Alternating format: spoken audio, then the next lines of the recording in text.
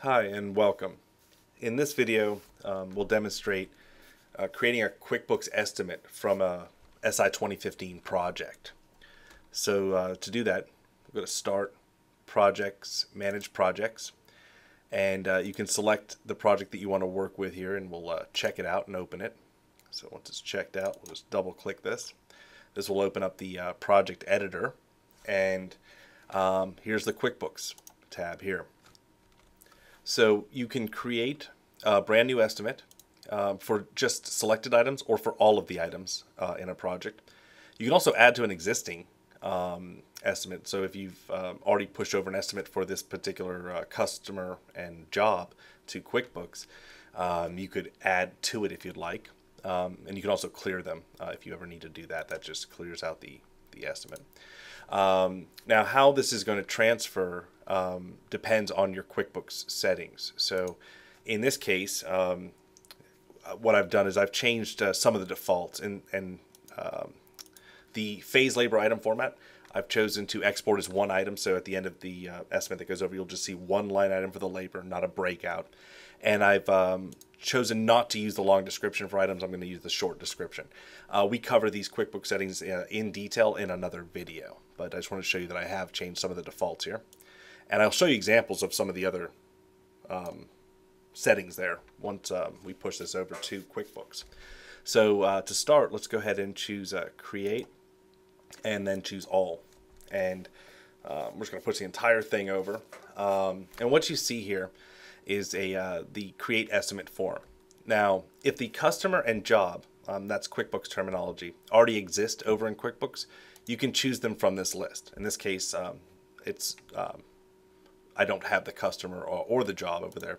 Now, if you have the customer but not the job, there is a new job button here, and if you click this, this will show you a list of all of your existing QuickBooks customers, and then you can choose from here if you'd like.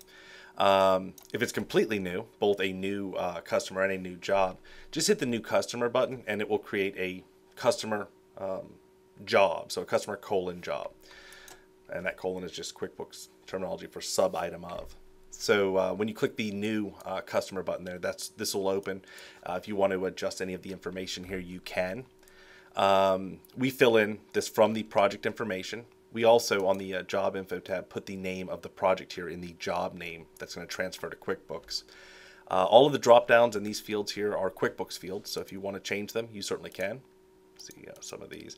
And back here on the additional info, again, QuickBooks drop downs, where maybe we want to put tax on this when it pushes over. So we'll say OK. And it creates this customer and this job over in QuickBooks.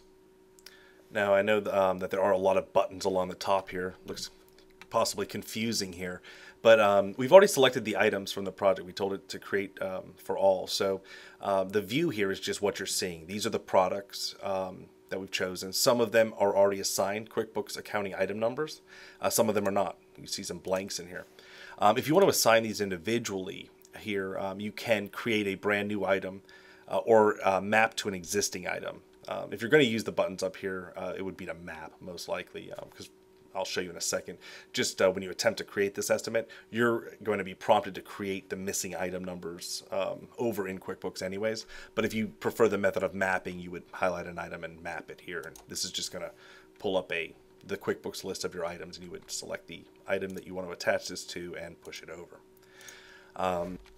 Also under the View tab here is the labor, and in this case, this job has a labor adjustment as well as just one line item for labor per my QuickBooks settings here. So now that we've created this customer and job, you can just push the Create Estimate button, and here you're going to see the prompt that there's some items that are missing QuickBooks item numbers, and it asks if you want to create them.